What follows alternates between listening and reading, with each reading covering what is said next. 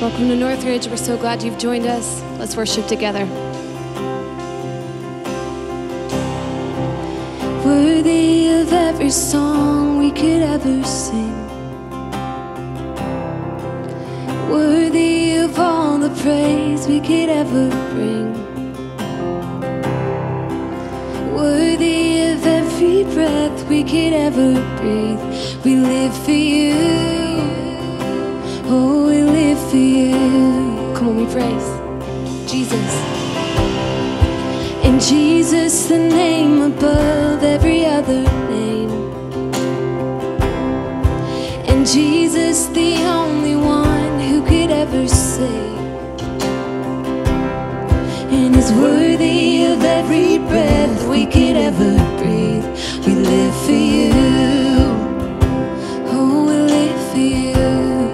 We sing holy. And holy, there is no one like you. There is none beside you. Open up my eyes in wonder and show me who you are, and fill me with your heart and lead me in your love to those around me. I will build my life. And Jesus, the name above every other name. And Jesus, the only one who could ever save. And you're worthy of every breath we could ever breathe. We live for you. Oh, we live for you. Holy and holy, there is no one like you. There is none beside you. Open up my eyes in wonder and show me who you are, and fill me with your heart and lead me in your love to those around me. And I will build my life upon your love. It is a firm foundation, and I will put my trust in you alone, and I will not be shaken. I will not be shaken. Praise you, Lord.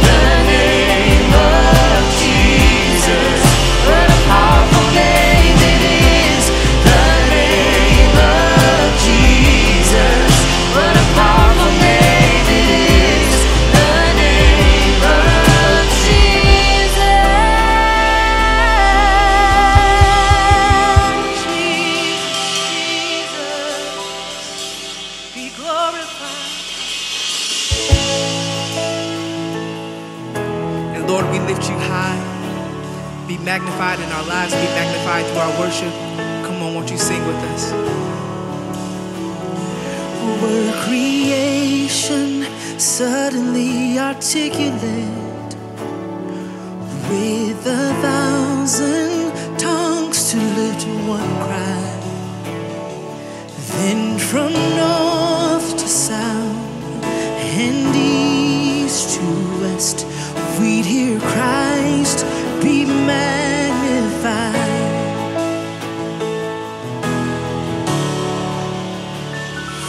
Were the whole earth echoing His immanence, His name would burst from sea and sky.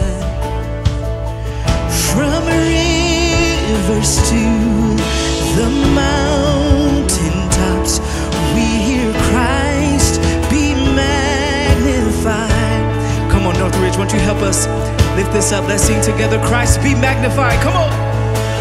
Oh, Christ be magnified. Let His praise arise. Christ be magnified in me. Singing, oh, Christ be magnified from the altar of my life. Christ be magnified in me.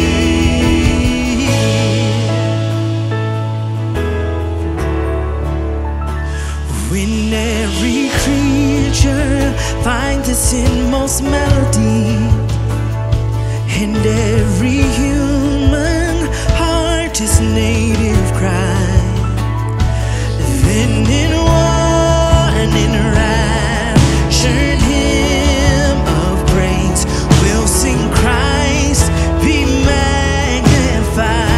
Yeah. Be magnified. Come on, sing it out. Oh, Christ be magnified. Let His praise arise. Christ be magnified in me. Singing, oh, Christ be magnified from the altar of my life. Christ be magnified in me.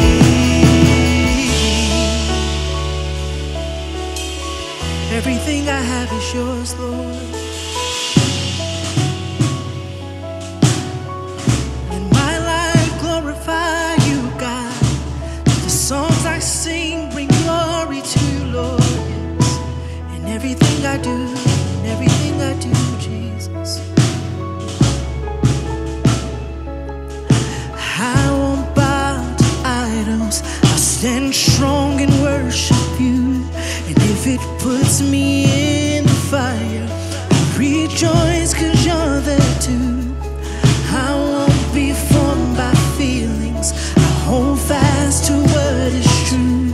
And if the cross brings transformation, you can hang me there with you.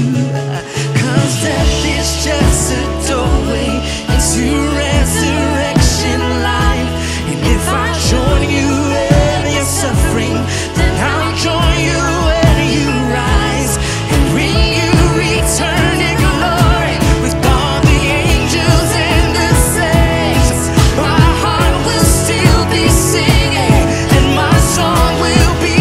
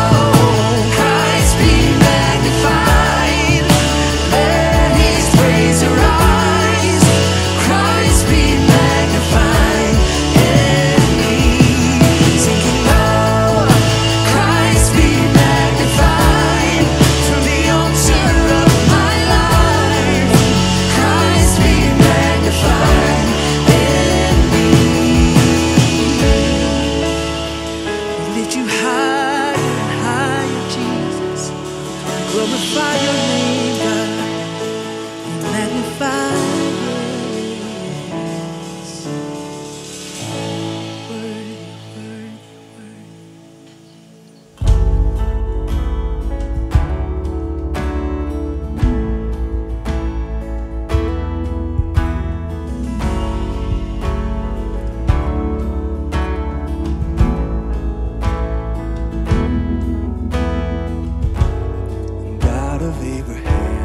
God of covenant and faithful promises. And time again, you have proven you just what you said. Though the storms may come and the winds may blow, I remain steadfast and let my heart learn when you speak a word, it will come to pass. Great is your faithfulness to me. Great is your faithfulness to me. From the rising sun to the setting sun, I will praise your name. Great is your faithfulness to me.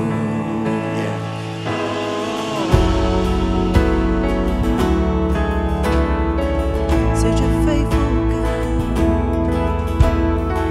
Season changes, you remain the same. Yeah. God, from age to age, though the earth may pass away, your word remains the same. Yeah. Your history can prove there's nothing you can't do. You're faithful and true. Though the storms may come and the winds may blow, I'll remain steadfast. Then let my heart learn when you speak a word, it will come to pass. Great is your faithfulness to me, Lord. Great is your faithfulness to me. From the rising sun to the setting sun, I will praise your name. Great is your faithfulness to me. You're faithful, God. You never let me down. You never let me down. Oh, your faithfulness.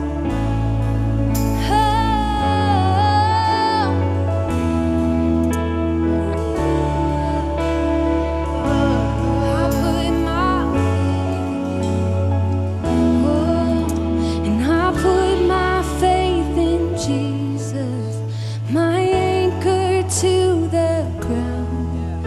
He's my hope and firm foundation.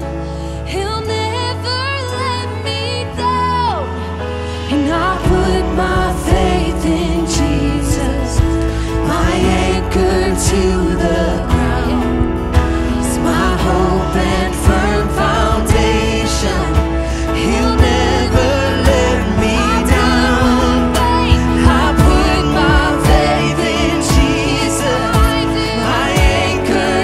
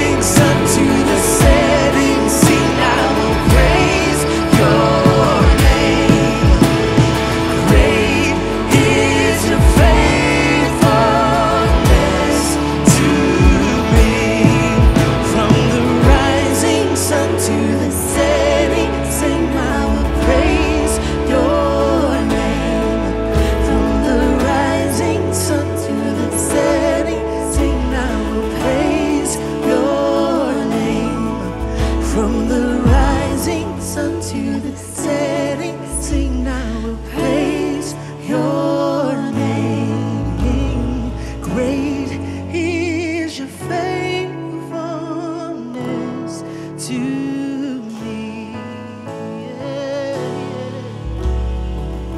You're a faithful God, Jesus. You never let us down. You never let us down. We can trust you. We can depend on you. We put our faith and our trust in you, God.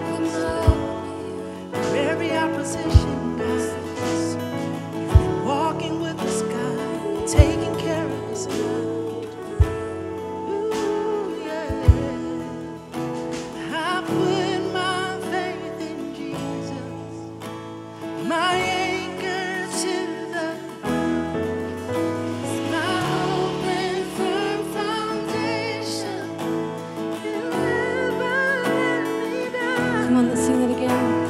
I put my faith in Jesus, my anchor to the ground. He's my hope and firm foundation. He'll never let me. I put my faith. Say I put my faith in Jesus, my anchor to the ground. Yes, you are. My hope and firm foundation. He'll never let. Come on, let's sing that one more time. I put my faith. I put my faith in Put your Jesus, faith in him. my anchor to the ground. He's my hope and firm foundation. He'll never let me down. You never let me down. Great is your faithfulness To me, come on, sing that out. Great is your faithfulness to me. From the rising sun to the setting sun, I will praise your name. Great is your faithfulness to me. And even when it doesn't look like God is on your side, He is, yes. You can still bless Him. You can still praise Him in the middle of the storm. Yes. You can still trust Him. Yes. Your name. Last time. Great is your faithfulness to me. Hallelujah. Great is his faithfulness, man. In a season where it just seems like everything comes crashing down on us, we're physically, emotionally drained and spent. There's a temptation to question the character of God. And that song just simply reminds us that he is faithful to us. He's faithful and true, that his promises can be trusted. And I don't know if you're joining us for the first time. If you are, welcome, thank you. But our hope and our prayer is that you would anchor your hope, your soul in Jesus Christ. Again, thank you for connecting with us today. My name is Colston. I serve here at Northridge Church as the campus pastor at our location in Groseal, and we're just thankful that you joined us. In this moment, we're gonna take some time to continue to worship, to honor God, to praise him for who he is and what he's done, his faithfulness to us by giving. And if you're a guest, if you're logging in, if you're a family member that somebody sent you a link, man, we're thrilled. But just realize there's no obligation to give.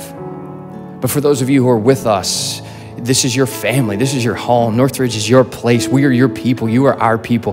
This is an opportunity for us to worship, to honor God. So in this moment, would you do this? Would you pray with me as we give out of joy, out of worship for who God is? Let's pray. Father, we come before you. God, just humbled that you love us. Thank you God, for your goodness and your faithfulness in our lives. God, in a season where everything seems to be crashing down, emotions are high, and we don't even know what to feel, God, you are good and you are faithful and you are true. So God, today, may we anchor our souls in you. God, thank you for your faithfulness. Thank you for your goodness. We give you praise and we give you glory. It's in Christ's name, amen.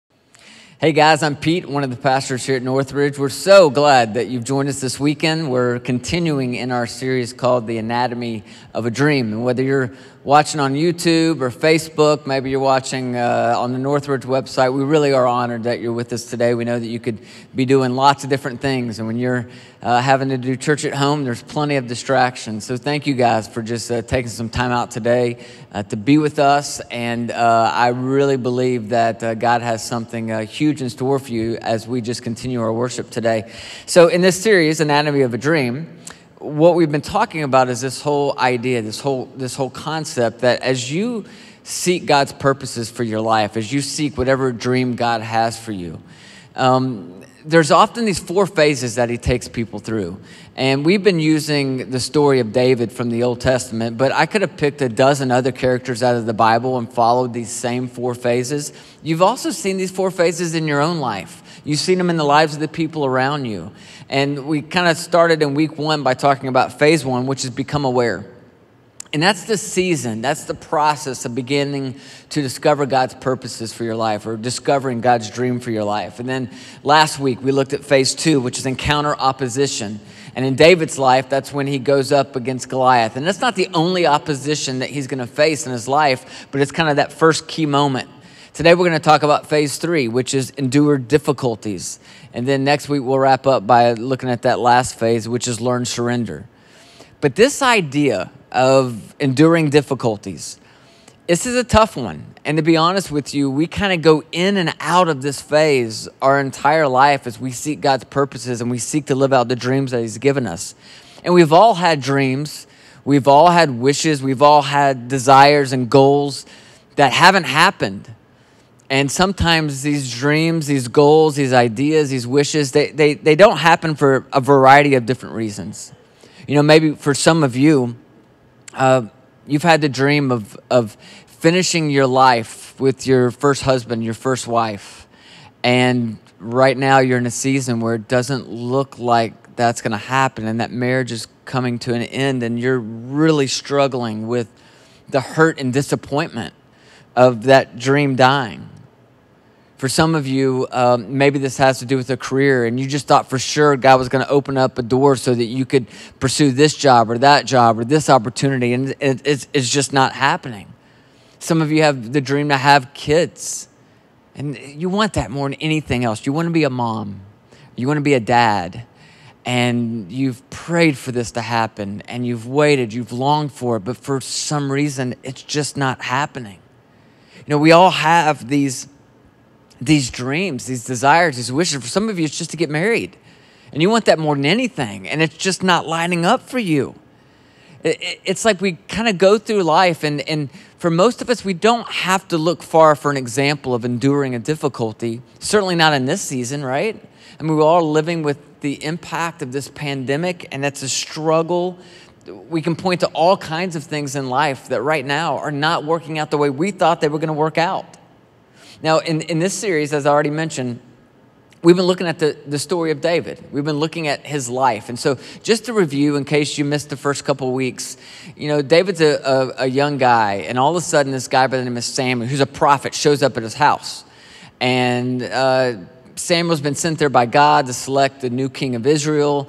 Samuel interviews all the different brothers, and he selects David, and he anoints David. He says, David, you're going to be the next king of Israel.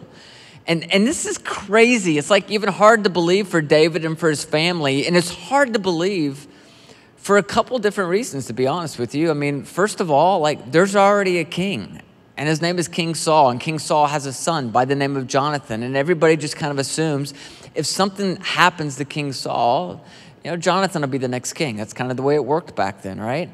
It's also really perplexing to David and his family because David is kind of like the lowest rank in his family. He's the youngest. He's a shepherd boy. He's a whole lot of nothing. Like it just doesn't add up that Samuel would anoint David, that God somehow would select David to be the next king.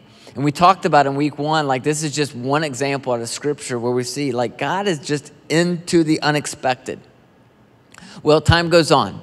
And last week, we kind of looked at this next chapter of David's life. And it's this chapter where, you know what, he's just a shepherd boy, but his dad one day says, David, I want you to go check on your brothers, take them some food to eat. He shows up. There's this battle that's going on between the Israelites and the Philistines. And there's this giant by the name of Goliath who's issued this challenge of single combat. It's kind of a big deal. Nobody wants to fight Goliath, right?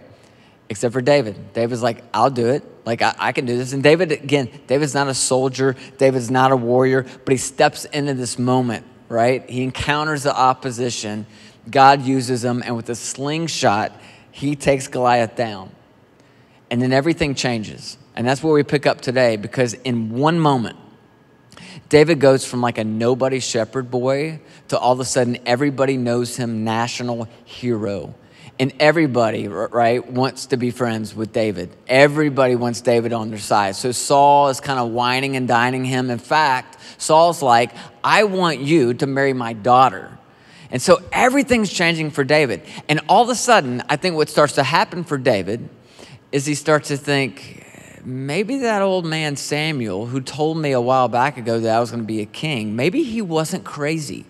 Like, maybe this could happen. You know, like days ago, I was a shepherd boy, and now I'm a national hero. Now I'm going to be the son-in-law of the king. Like all of a sudden, circumstantially, things begin to change. And David's like, I think there's like a chance. Like this, it's kind of all falling into place. This could really happen. Now, I want to pause for a second because I don't want this to like just be a story that you listen to. I want you to put yourself in David's shoes. Think about this for a minute because you've been there before, right? You've been there before where you had a dream, you had an idea, you had a wish, you had an ambition, you had a goal. And it was kind of far-fetched in the beginning, right? But then something changed. And circumstantially, things began to shift and you started to actually have hope that it could happen. Like this is the moment when your boss all of a sudden calls you into the office and says, I want to talk about your future with the company. I think maybe there's a promotion here for you. This is the night you're out with a bunch of friends and you run into this guy out of nowhere and he's like the guy of your dreams and he even gives you his number, right? Your hope goes up. This is the moment that the pregnancy test comes back and it's positive. This is the moment that your spouse out of nowhere agrees to go to counseling. This is the moment when the test comes back and the tumor has started to shrink, right? This is when that estranged family member agrees to finally sit down and talk. Like something shifts circumstantially for you. You get a piece of news, something changes, and all of a sudden you get hope. Now, up to this point in David's story, Scripture really doesn't indicate. I'm kind of guessing David didn't put a whole lot of hope in this whole becoming a king kind of dream. Like, you know, he probably is thinking, there's no way that's going to happen. I'm a shepherd boy. I'm kind of a nobody. But now, like, he's the king's son-in-law. I mean, there's still some hurdles, but it's possible. And I think his hope starts to rise. But then, as circumstances tend to happen in life, something changes. And David starts to notice that his relationship with King Saul is different. Like, Saul's acting kind of weird. Like, something's different, something's kind of off. He can't put his finger on it, but he knows that something's changed. And then one day, Scripture tells us that Saul throws a spear at David. Like, he tries to kill him. And now David's like, okay, all right, there's something wrong here. This relationship is not going the way that I thought it was. And this is just as a side note, this is a freebie. But if you're in a relationship and you're wondering if things are going south, the moment that they throw like a knife or a dagger or a spear at you, you can be guaranteed that something is off in that relationship. You don't have to go see a therapist. You don't have to take an online quiz. Like, you can just bank on it. Something is way off.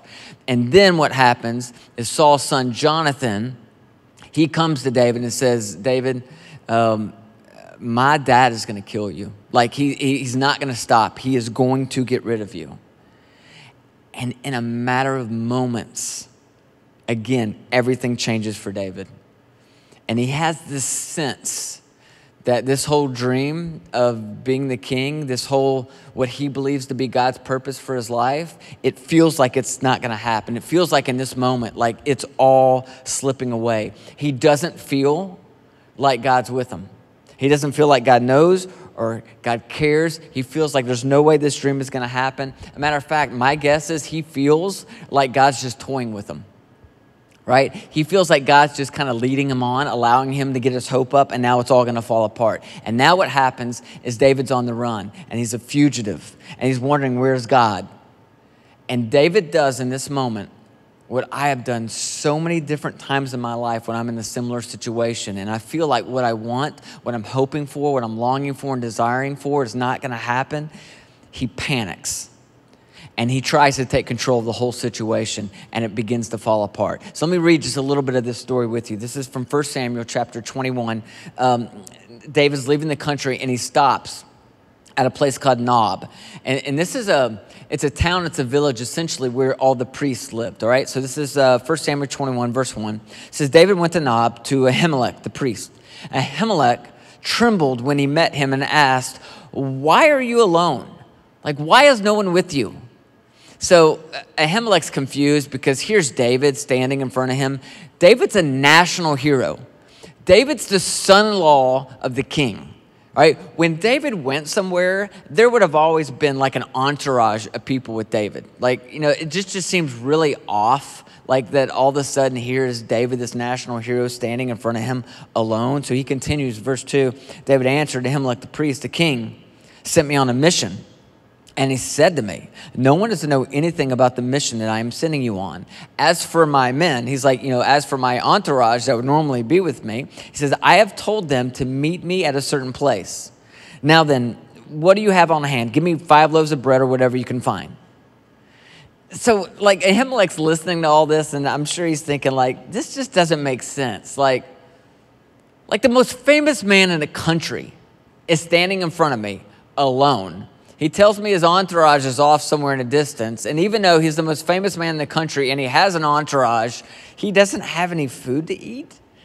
But Ahimelech, even though he thinks something's kind of off, he kind of plays along. And, you know, he's like, yeah, we have some bread. But all we have is like consecrated bread that's for the priest. But if you want it, you can have it. And David's like, yeah, I'll take it. And what's happening here is David in his panic is he's spinning off lies. Obviously, he's not on a mission sent out there from King Saul, right? It's a whole made-up situation. It's a lie. He's scared. He's panicked. He's trying to cover for himself. He doesn't know who he can trust and who he can't trust. But this is a really important reminder, and I think we all have to remember this, right? In the pursuit of all your different passions and all your ideas and all the dreams and all the purposes that you believe God has for you, what we have to remember is that God-given dreams will never require you to abandon God-given values. All right? In the pursuit of your God-given dream, you're never going to have to abandon God-given values. And when you're in that season of enduring a difficulty, right? When you're in that season where you feel like yet another roadblock has popped up in between where you are and where you want to be, it is really easy to want to take control, isn't it? It's really easy to begin to rationalize the things that you do and the things that you say. And that's exactly where David's at. Now, Ahimelech just keeps asking David like all these questions because, this whole scenario just doesn't make a lot of sense. And David's scared and David keeps lying. We look at verse 8. It says, David asked Ahimelech, "Don't you have like a spear or a sword here? I haven't brought my sword or any other weapon because the king's mission was so urgent." The priest replied, "The sword of Goliath the Philistine, whom you killed in the valley of Elah, is here. It's wrapped in a cloth behind the ephod. If you want it, take it. There's no sword here but that one." David said, "There's none like it. Give it to me." Now listen, you have to hear the suspense of this moment right here, right? Ahimelech is like, You want a sword? Like, we only have one sword. Like, we're a bunch of priests that are living here. We're not warriors. There's only one sword anywhere in this village. And it's one that's kind of on display. It's kind of a special sword. Maybe you've heard of it, David. It is a sword that Goliath was carrying the day that you killed him. This is a sword, David, that you took from Goliath after you'd killed him and you cut his head off. That sword, it's here. It's the only one we have. This sword is an icon. You have to hear the suspense in this moment, right? The sword is literally an icon to God's faithfulness to David, right? The sword represents that no matter how crazy of a situation you might find yourself in, you can trust God. It's a reminder that nothing's impossible, that there's no odds that are too great, like there's no challenge that's too grand, that there's no protection more encompassing than God's protection. That's what this sword literally represents. And in this moment, David misses it. Although this is a phenomenal reminder to David in this moment that you don't have to lie, you don't have to steal, you don't have to cheat, you don't have to run away and abandon your God, he misses it. He misses the whole thing. And I think this is really interesting because I think this same scenario plays out in our lives all the time. I think our lives are full of icons of God's faithfulness that we often miss because in our most difficult moments, like when it feels like things are falling apart, we just panic and we miss it. What's also interesting to me about this is that David had actually gotten this right in the past. He misses it in this moment, but he got it right. In fact, last week when we were talking about David and Goliath and how nobody thought that David should fight Goliath, even King Saul. Remember King Saul's pushing back? Do you remember what David said to King Saul? David pushes back, 1 Samuel 17. He says this in verse 37. He said, "The Lord who rescued me from the paw of the lion and the paw of the bear will rescue me from the hand of the Philistine." See, in that moment, what was he doing? He was channeling God's faithfulness from his past. He's facing opposition. He's facing Goliath. It's an impossible foe, right? But he's like, wait, I remember this time that I'm out watching sheep and I got put in this battle against a lion. I shouldn't have won that, but I did because God's faithful. There's another time I had to fight a bear. I shouldn't have won that, but I did. Why? Because of God's faithfulness. But in this moment right here, when he's on the run and he's panicked, he misses it. He forgets about the lion. He forgets about the bear. He forgets about Goliath. He forgets about all the stories he's probably been told since he was little about his ancestors and how one time they were at the Red Sea and the army is closing in. And it looks like it's all over, but God suddenly opens up the Red Sea and they walk across. He forgets about the stories he's been told about his ancestors that when they got hungry out in the wilderness, God provided manna from the sky. He forgets about the story of his ancestors when they were thirsty, how God provided water, or how when they were stuck at the Jordan River and it was flooded and they looked like they weren't going to be able to discover God's purposes for their life. And then all of a sudden, God makes a way. He forgets about all these moments that God has been faithful time and time and time again. And he thinks it's all up to him. And so he continues to control and manipulate things he was never designed to control and manipulate. And the bottom line for me, and I think for all of us, is if you don't reflect on God's faithfulness in your past, you'll never be able to trust him with your future. You gotta, in those moments, as scared as we get, as difficult as they are, like when we panic, we feel like everything's falling apart, you gotta go back to that moment that you thought you were alone, but then you discovered that you weren't. Or that moment that you thought it was all over, but it wasn't. See, let me ask you a really important question. And listen, I'm not looking for a religious answer, right? I want you to be honest about this. I want you to think back into your past. Has there ever been a moment in your past that would lead you to believe that God is not in control? I can't think of a one. I can think of plenty of scenarios where in the moment I thought that God might not be in control. But when I look back into my past, there's not a single moment in my life that would lead me to believe that God is not in control. But in the midst of the chaos, David forgets. What happens from here? He runs to a place called Gath. Now he's out of the country. He realizes because he's out of the country, he's in great danger in this foreign territory. So what does David do? He continues to lie and manipulate. He pretends like he's a crazy, insane person to the king of Gath so the king doesn't kill him. He just continues to lie and manipulate. He continues to abandon the very God that he could trust. Now again, don't let this just be a story that you listen to. Let's put ourselves here. What's your pattern? Like, what is it that you do when it looks like your dream's not going to come true? What do you do when it feels like everything around you is kind of falling apart? Like, do you start to lie and manipulate like David? Is that what you go to? Do you reach for the bottle? Do you pop some pills? Do you just want to kind of numb out and not think about the difficulties or the challenges in front of you? Do you retaliate against the people who have hurt you? Do you turn your back on God? How do you respond? I think most of us have kind of just a natural pattern that we tend to fall in when things begin to fall apart.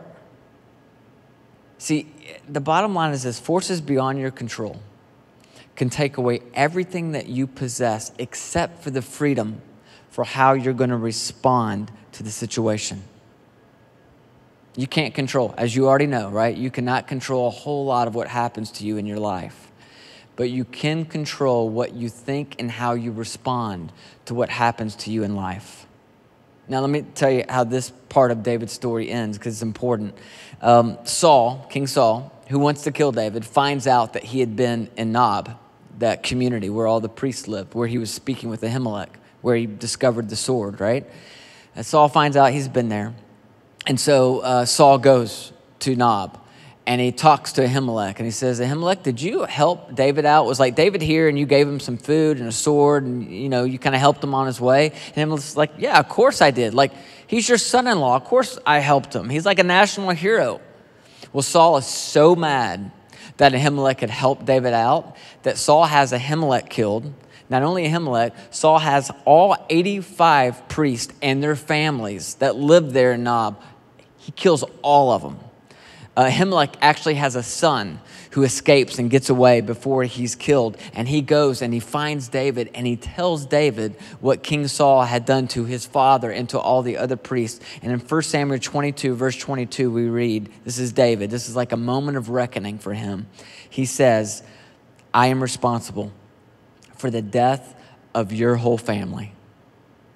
It's like, in this moment, there's this clarity for David. In this moment, like something I think changes inside of him. And for the rest of his life, he's going to carry the regret and the memory that hundreds of people were slaughtered because he used them in his lies and his manipulation because he was scared. Now, again, I want to get really personal with some of you right now because some of you are in the midst of enduring a difficulty in your pursuit of God's purpose or God's dream for your life, and it's not turning out the way that you thought it was going to turn out. Some of you are frustrated. Some of you are angry. Some of you are eyeball deep in lies and manipulation and trying to control things that you should never be controlling. But is it possible? Is it possible that all along what has felt like a huge setback is actually a setup? It's actually a setup for what God wants to do in your life. See, we talk a lot about change. And normally when we talk about change, what we think about, we associate change with new beginnings. But the reality is true transformation almost always begins not when something new begins, but when something old falls apart. Right? When a certain way that you've kind of done life all of a sudden doesn't work. See, in David's case, his path to his dream, his path to the throne, his path for what he believes are God's purposes for his life in this moment, they're all falling apart. And when the path or the pain of something old, right, falling apart, like when something starts to fall apart and there's all that chaos, there's all that disruption, what happens in that moment is your soul is invited to listen at a deeper level. That's what's happening for David in this moment, right? His soul is beginning to listen at a different level. And sometimes it actually forces your soul to go to a new place because the old place, it's not working anymore. This is when you need patience. This is when you need guidance. This is when you need the freedom to let go instead of tightening your controls. Because when your dreams aren't happening, when life isn't turning out the way you thought life was going to turn out, it doesn't mean that your life is spinning out of control. It just means that you're not in control. And you need to lean into the only person who has ever been in control in the first place. And maybe for some of you, what this looks like is putting your faith and your trust in Jesus Christ for the first time. Maybe some of you, your whole life has been about you trying to figure it all out. You relying on yourself. You trying to save yourself and your dreams and your passions, right? And maybe in this moment, what you need more than anything else is just to surrender your life. To just say to God, I'm tired of going my way, and I want to go your way. And I'm going to trust you for the forgiveness of my sins, and I'm also going to trust you with the plan for my life. Maybe for some of you, that's what today is all about. It's just surrendering. In a sense, it's giving up trying your way, and it's trusting in God. And if that's you right now, what I would love to do is I just want to pray for you, and I also want to pray for all of you who right now are in the midst of just trying to endure a difficulty. Can we just pray together? Father God, for those that are listening and watching today, who maybe for the first time want to give their life to you, they want to trust you for the forgiveness of their sins right now, wherever they're sitting, whatever room they might be in or whatever shop they might be sitting in watching this right now. God, I just pray they pray a very simple prayer in their heart. And they would just say, dear God, I want to surrender to you right now. I want to trust in your son, Jesus, for the forgiveness of my sins. I need forgiveness for my past, and I need hope for my future. And I'm going to give my very life to you in this moment. And the Bible says that very, very simple confession that Jesus is Lord, just believing in your heart that God raised him from the dead, that very simple step of faith begins our journey with him. There's many of you that are listening to this today that you've already done that. You've already given your life to Jesus, but man, you find yourself in a place today where you feel like life's falling apart. And maybe you've been on a very similar journey to that of David's, and circumstantially you started to get hope.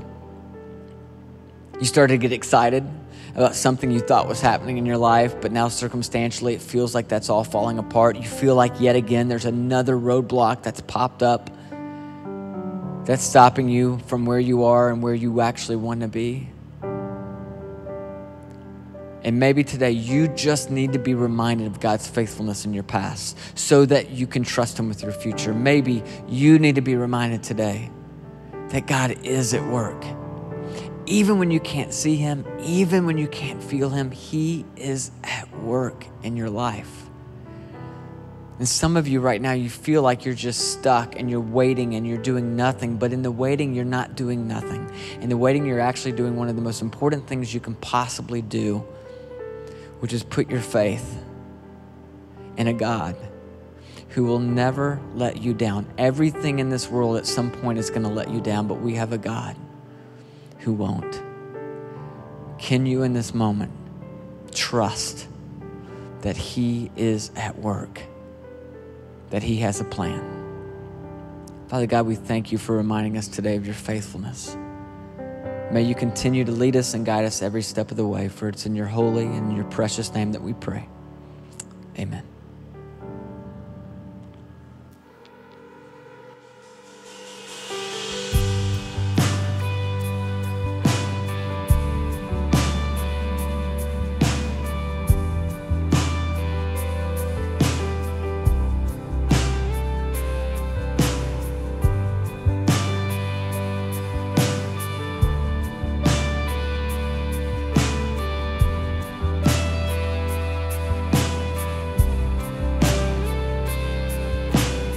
Slow down, take time, breathe in, he said, he revealed what's to come. The thoughts in his mind, always higher than mine, and he'll reveal all to come. So take courage, my heart, stay steadfast, my soul. He's in the waiting. He's in the waiting. And hold on to your hope as your triumph unfolds. He's never failing. He's never failing.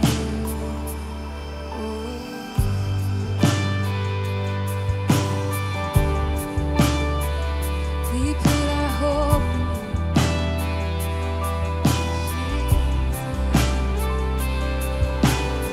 Sing praise, my soul. Find strength in joy. And let his words lead you on. Do not forget his great faithfulness. He'll finish all he's begun. So take courage, my heart. Stay steadfast, my soul. He's in the waiting. He's in the waiting. Yes, you are. And hold on to your hope as your triumph unfolds. He's never failing. He's never failing. Rest in that today. So take courage, my heart. Stay steadfast, my soul. He's in the waiting. He's in the waiting. And hold on to your hope as your triumph unfolds. He's never failing.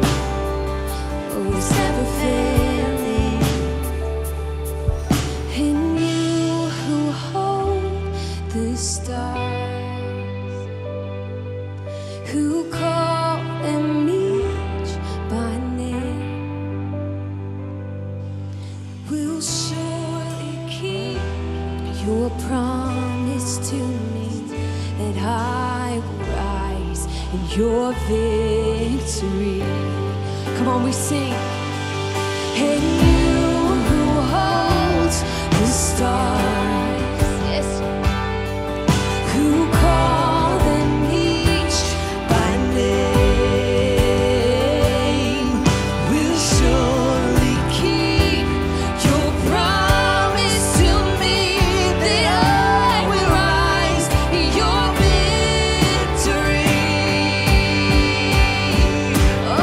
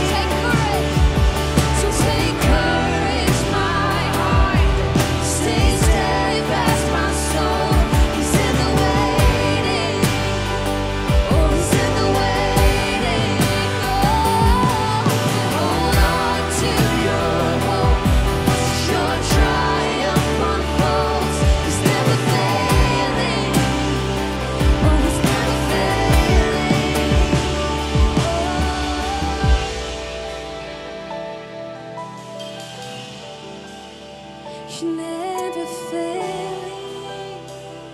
Oh, we put our hope in you. We put our trust in you. You're in the way. You're in the way. Isaiah 40:31 says, "But those who hope in the Lord will renew their strength. They will soar on wings like eagles. They will run and not grow weary. And they will not walk and not be faint." Lord, we thank you for that truth. Lord, that we know that you're working all things out.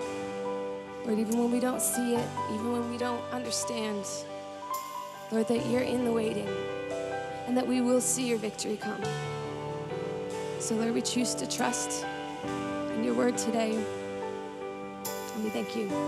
Amen.